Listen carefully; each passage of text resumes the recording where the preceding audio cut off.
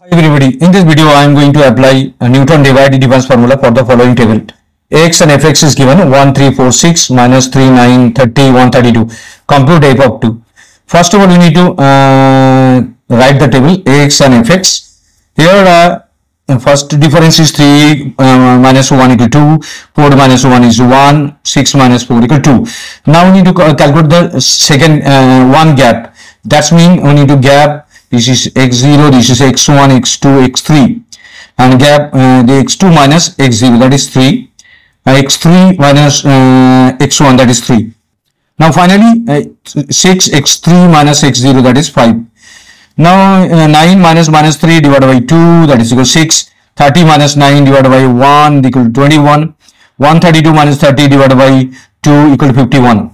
Now 21 minus 6 divided by 3 equal to 5. 51 minus 21 divided by 3 equal to 10. 10 minus 5 divided by 5 equal to 1. So this is the table, Newton divided difference table. Now we need to apply the formula. F of x equal to f of x0. This one is known as f of x0.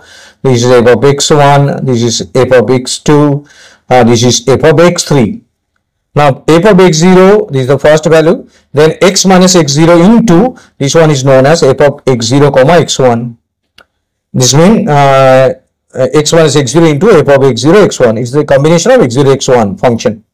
Now the next one is it is a function of x0 x1 x2. Next formula is x minus x0 into x minus x1 into f of x0 x1 x2 plus x minus x0 x minus x1 x minus x2 into f of x0 x1 x2 x3. That means f of x0 means 3 plus x minus x0 into 6. Then x minus x0 into x minus x1 into 5, then x minus x0, x minus x1, x minus x2 into 1, and the final answer is 0.